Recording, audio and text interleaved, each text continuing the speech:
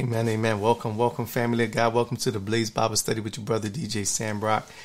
The Blaze Bible Study. Oh my God, this is the morning Devo. Excuse me, the morning Devo. This morning on, soulwinnerswithaz.org. I'm already, I'm just waking up, half asleep, but I'm here, man.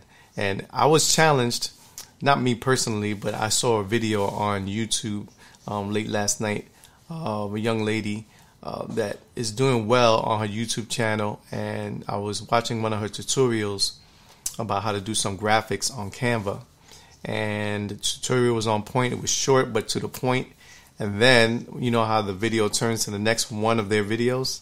It was like and I challenged myself to wake up at 5 a.m.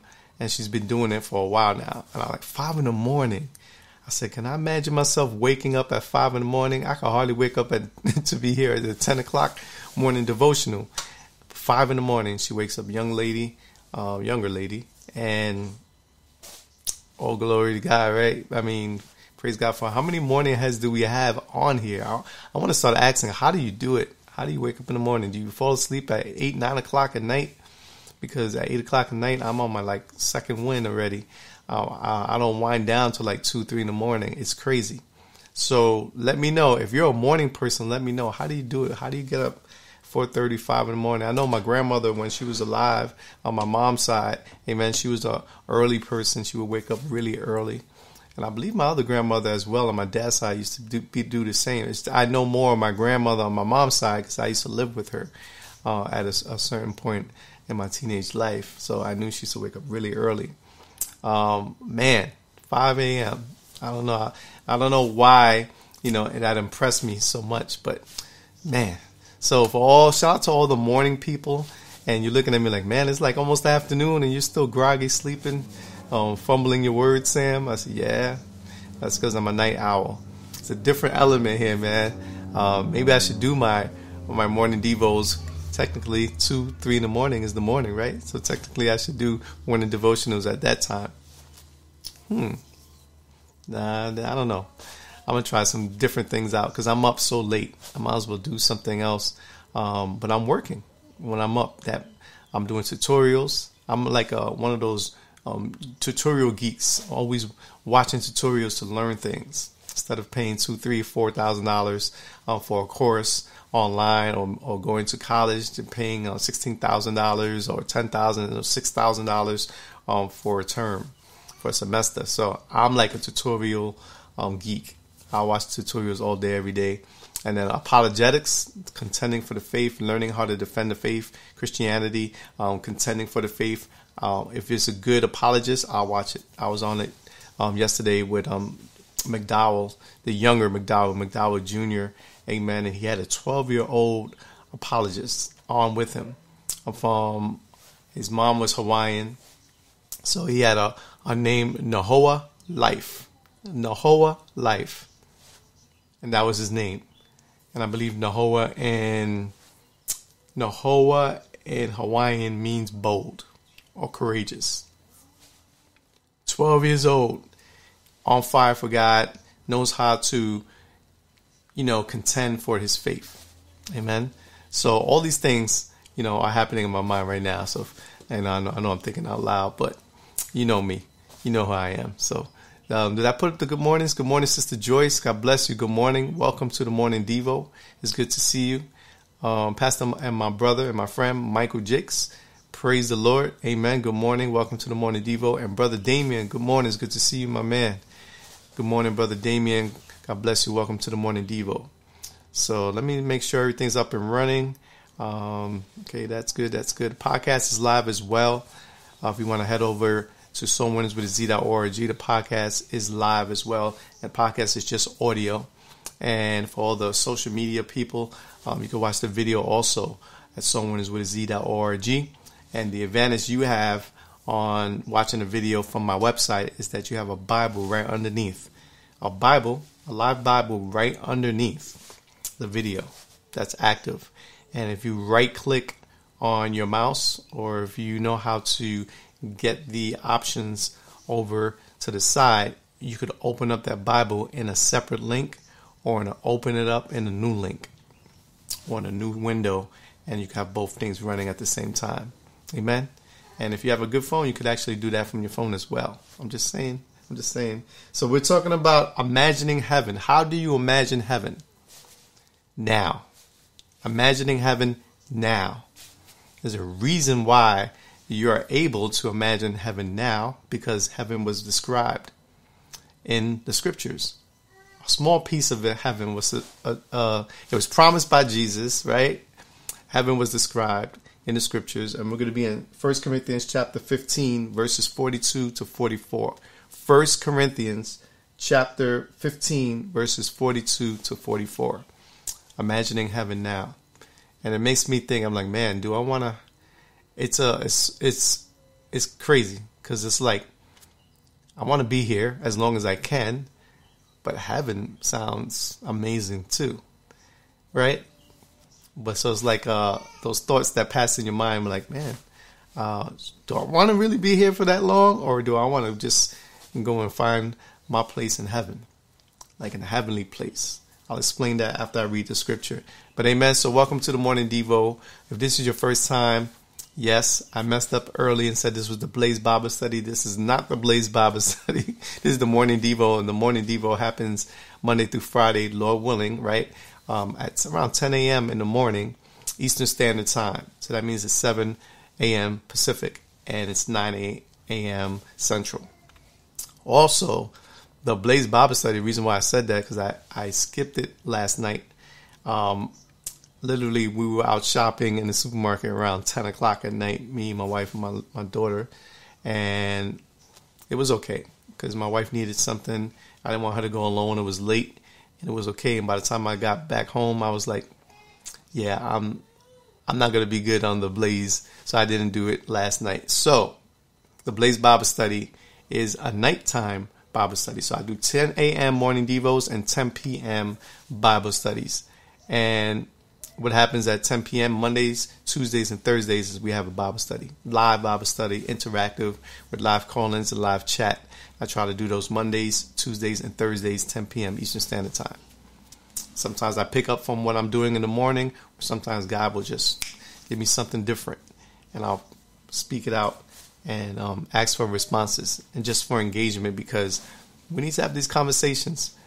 If you choose to have them, you don't need to. I know I need to have these conversations, because if I leave everything up here and not ever come out of here, then I'm going to be like, man, I wish I would have said this. I wish I would have said that. So I'm just spilling out everything that's in me. Amen. So that way I leave a footprint on this earth, because heaven, I'm heaven bound. Amen. A lot of people right now are hell bound. And I used to be hell-bound, but now I'm heaven-bound. Amen? And it's a weird thing. I want to stay, don't want to go. Amen? And it's just a weird thing, because it's victory at the end of my life. It's victory at the end of the tunnel, right? I can see the light. Amen? So I'm going to imagine heaven now. How do you imagine heaven? How do you imagine heaven? That's a question that if you want to go on live on the chat and let me know, how do you imagine heaven? How do you picture heaven now? Right now. So what we're going to do is we're going to pray. If you have any questions, comments, concerns, or prayer requests, you can leave them on the podcast or right here on the live chat, and I'll see it and we'll go for it. If not, let me pray. I'll give you like 30 seconds to gather that up and send it. If not, in 30 seconds, I'll end up praying for this morning devotional. Amen. For me to really focus on what's going on here. Amen. And to really let my mind know that I need to be alert and sound and ready for God to speak through me. Amen. So let me take a deep breath. Okay, boom. I should be good now. And let me get to the video here so that way I can start sharing myself. So imagine heaven now, that wonderful place that's described in the Bible. Very, very small description, but enough for me to be like, yeah, that's going to be all of that. That's going to be incredible. Amazing. That's going to be jaw-dropping. Amen. But I could imagine heaven now. Why not? I have an imagination. You have an imagination. And it's okay to imagine things. Amen. Especially when it's endorsed, described, and it's spoken of in the scriptures, which God's word is always true. So I thank you, Lord Jesus, for today. I thank you for the way that we can imagine heaven now. I pray, Lord God, that every single person that listens or watches this morning Devo will be blessed by your Holy Spirit. I pray, Lord God, that you would touch every single heart, that you, Lord God, will reveal yourselves to eyes that have not yet understood your salvation or you have not yet revealed yourself to. I pray that you will reveal yourself to every single person who is looking and watching and searching for the true, holy, living, loving, righteous God and just God. I pray forth arching angels, minister angels now to every single household, every single workplace, every single place where a family member of mine is found. I pray forth arching angels, minister angels, the angel of the Lord that encamps around those that love you, Lord God, so that way they could be blessed. And every single person that's watching and listening, their families as well, can be blessed, guarded, protected, guided by way of Holy Spirit God throughout this journey that we have on this planet Earth. So I pray that you would give us this imagination, that you would show us in your word what it means to imagine heaven now. And I pray this by faith because I know you answer the prayers of the righteous, and the prayers of the righteous availeth much. And I pray, Lord God, that you would be glorified, magnified. I lift the name of Jesus, that you would draw all men and all women to yourself in this time and this morning Devo. In Jesus' name, amen and amen. So let me give you all a minute to share this out. And when I come back, we'll get into 1 Corinthians chapter 15, verses 42 to 44. I'll be right back.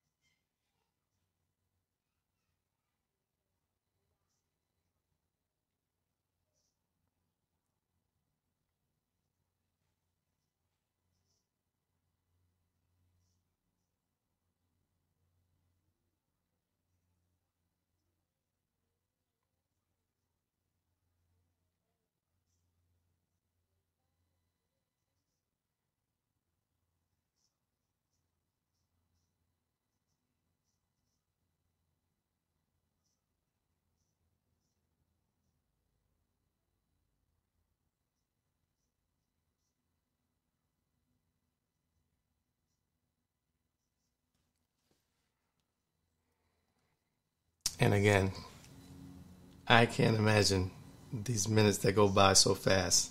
But I got to as many people as I could. Amen. And I'll get to the rest later. Praise the Lord for the tech that we can share this with people who care. And people who don't care about the gospel, whatever, they won't get involved and they won't chime in, but it's all good. Amen. Let's keep on doing what we do and keep on spreading the gospel message no matter who's willing to listen. If somebody's not willing to listen, it's like if they don't have the FOMO, right? Fear of missing out of heaven, fear of missing out of the gospel. If they don't have that FOMO in them, then you can't force that on them. You know who will not even force, God will not even force, but who convicts and convinces is Holy Spirit God. That's the job of the Holy Spirit. Amen.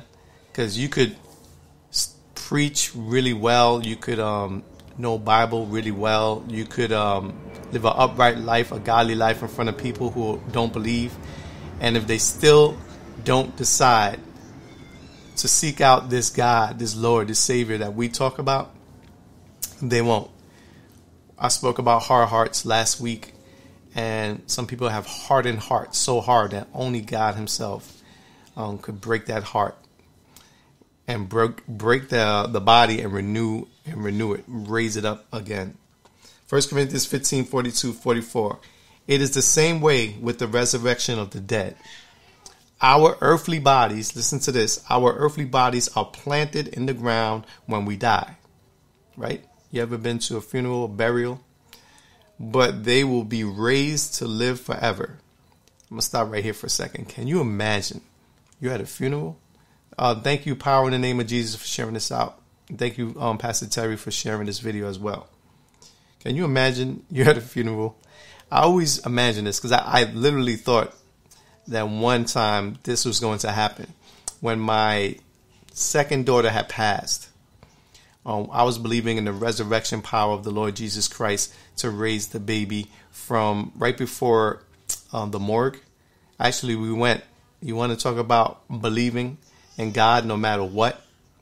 Our second daughter, Faith, had passed on. She was in CHOP, so they had her in the cooler.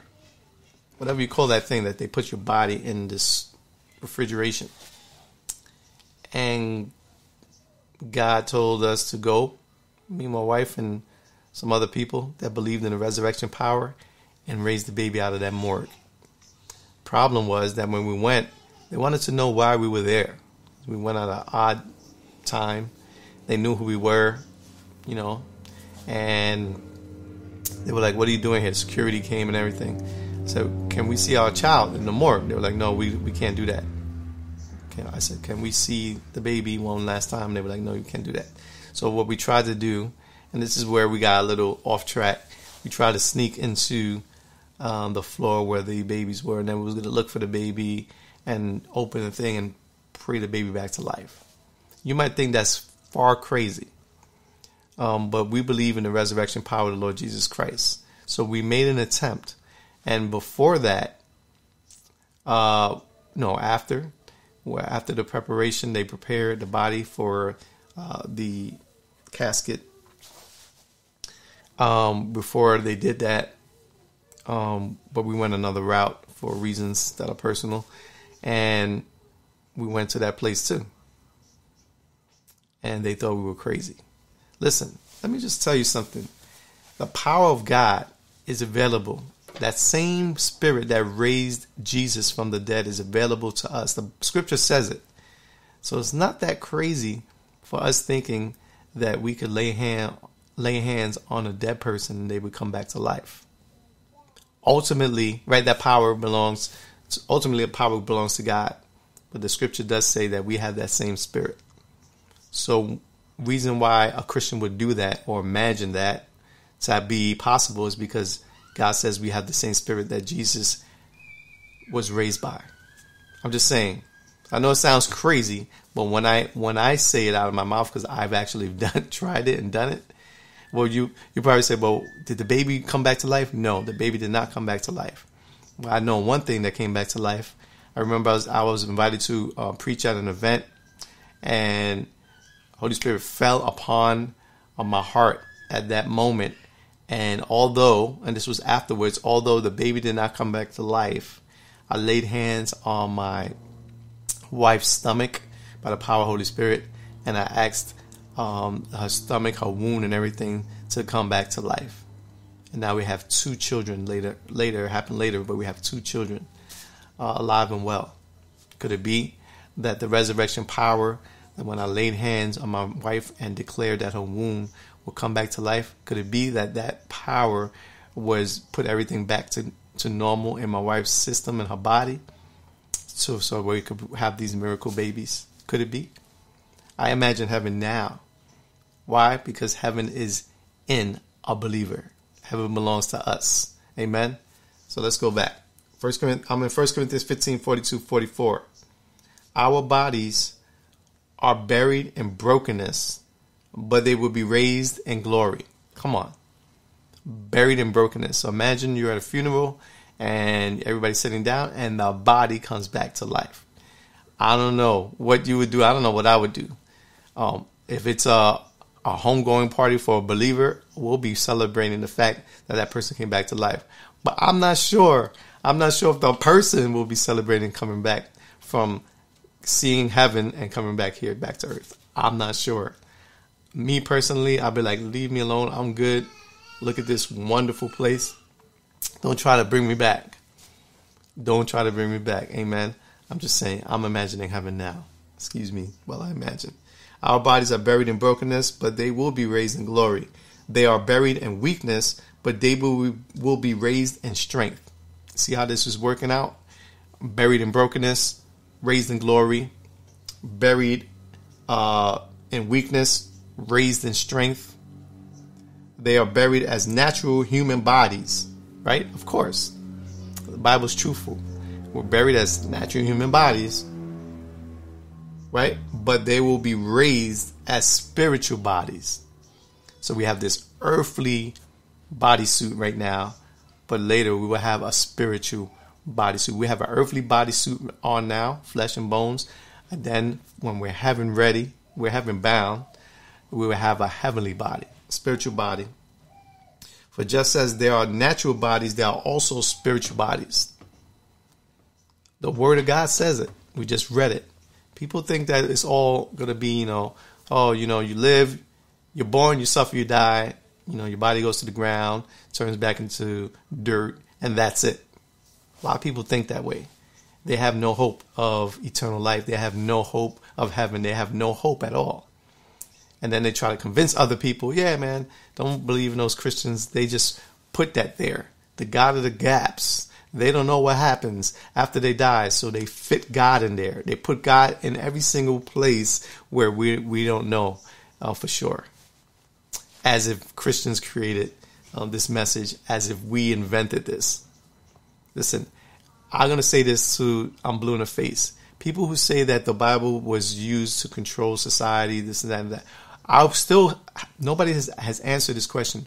For what benefit would it be for men to write a book about a God that we serve?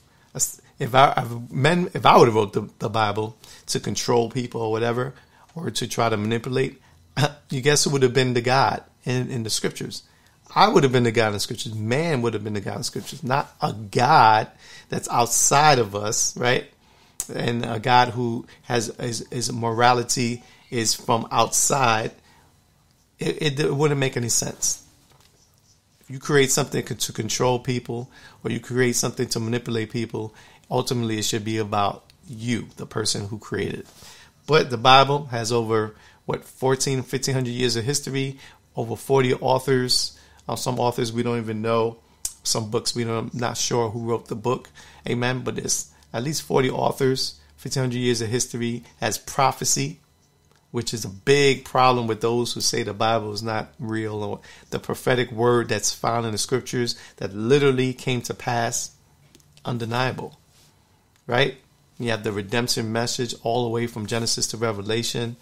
The only book that has a Savior who was born from a virgin, lived a life, died on a cross, and then raised from the dead on the third day.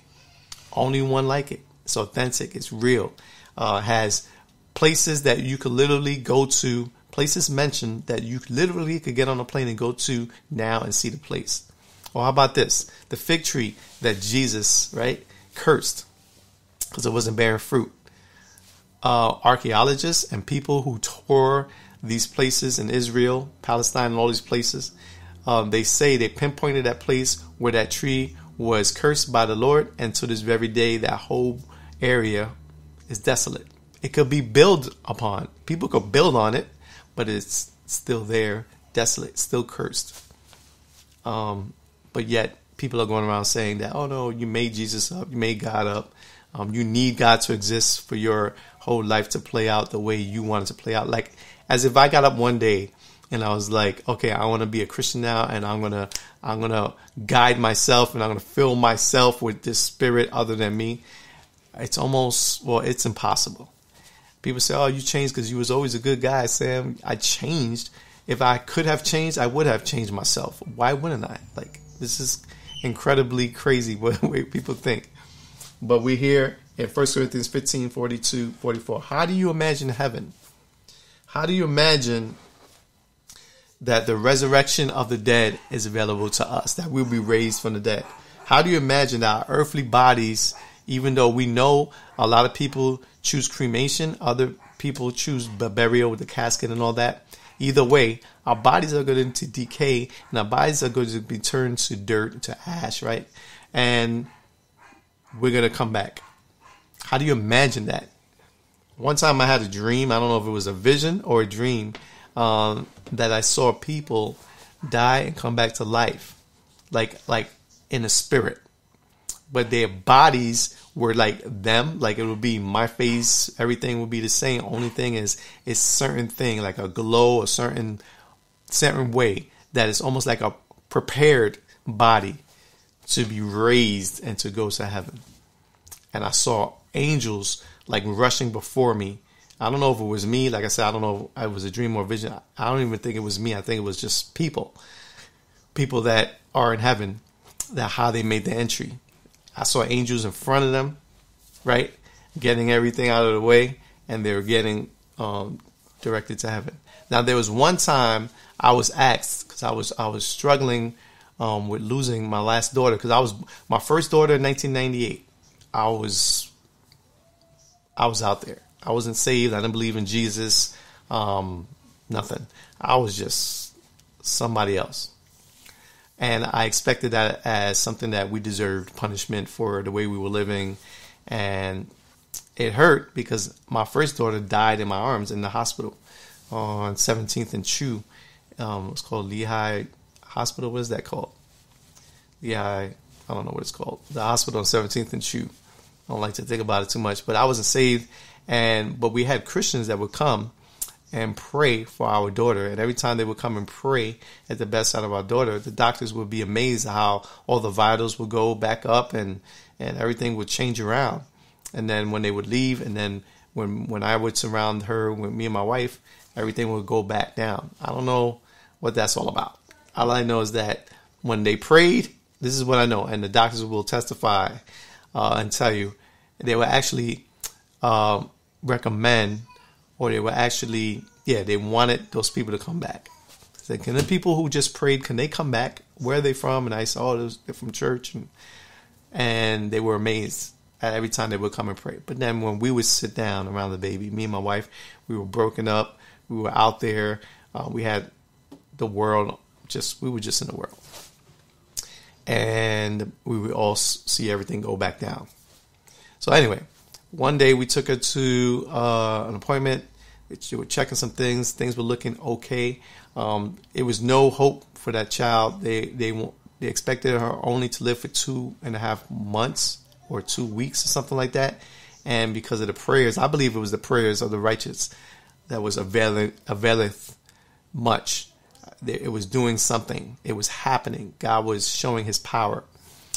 Maybe it was for those nurses and doctors to see God's power, because maybe they were so out of touch with God, or maybe it was to lift up the faith of the believers that were coming to pray, or it was definitely for me and my wife to see the power of God. But I can't speak for my wife, but I wasn't interested. Amen. My wife says she was saved in 1997. I was saved in 2001. Amen. When I truly received the Lord and Savior Jesus. So they would come, they would pray, vitals would go up, then they would leave. I would sit by the baby, and everything would go back to normal. So anyway, so we went to our appointment. They checked, and they said, the baby's okay. You could take her back home. She had a 24/7 nursing service.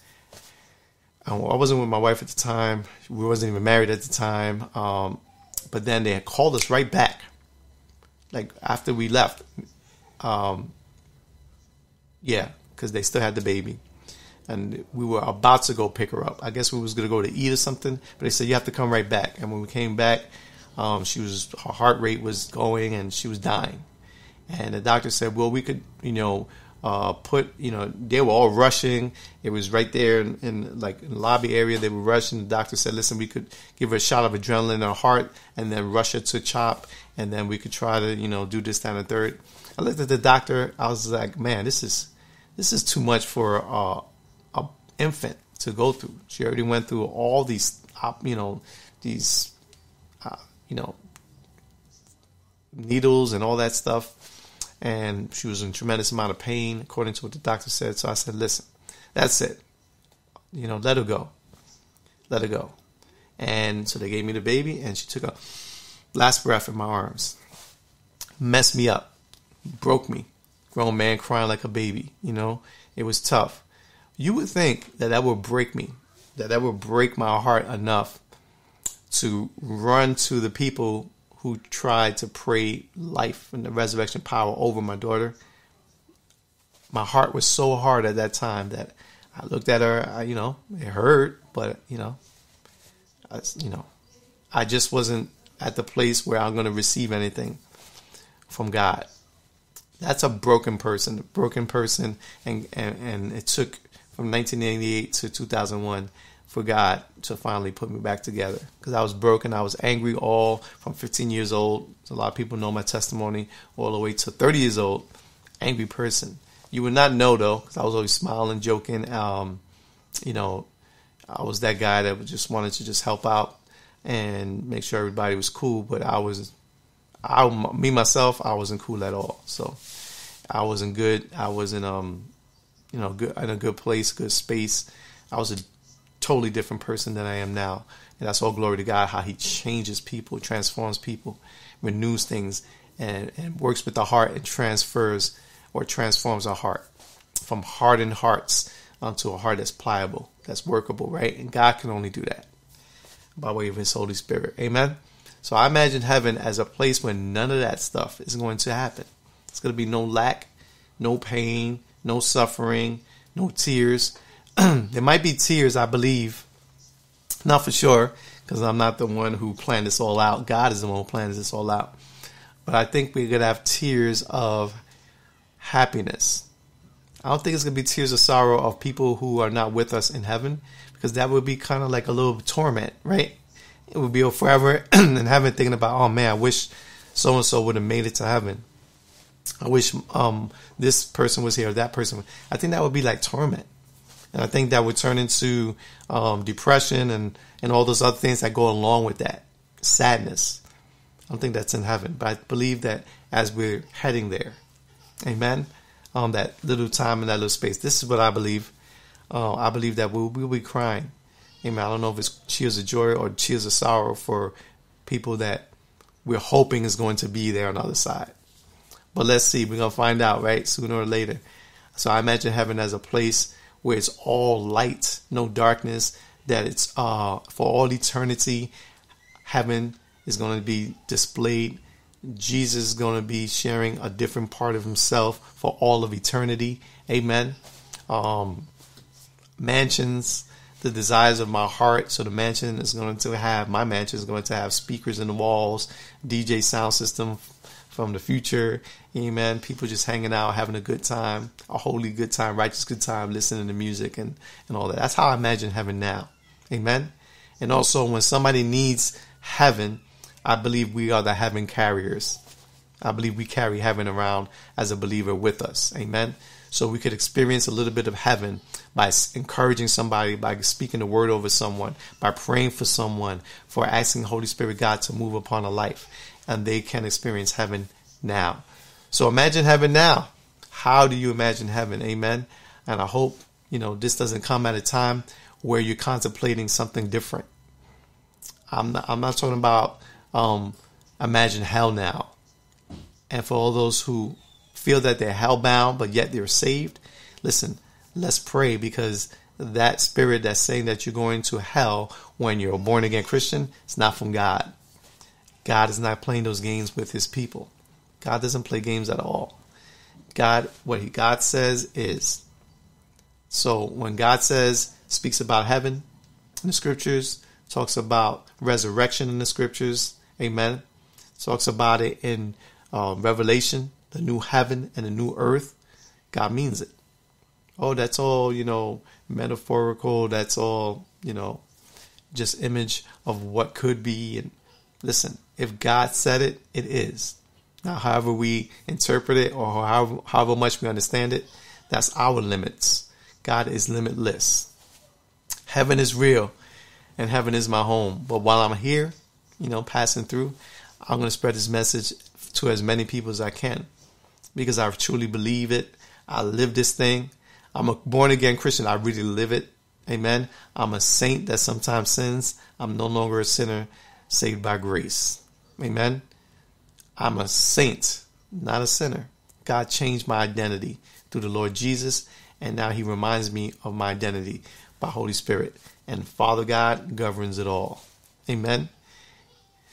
We have three in one God. So we are good in faith. We are good in Christ. Outside of that, I was watching the movie Outside of the Wire, right? A sci-fi movie. And there was a certain place where they could be safe. And then as soon as they stepped out of that wire fence, they were on their own. All guns blazing. Got to be a full war alert and stuff like that. I believe in the kingdom of God. Amen. We're safe as soon as we get out the kingdom doors. Amen. And want to do our own thing. All guns blazing, this war. And a lot of things could happen outside of that. Amen. So I have no problem with staying inside the kingdom. Amen. But I will reach out if God tells me, okay, it's time for you to open the gate and go outside the kingdom and reach people with the gospel, no matter what.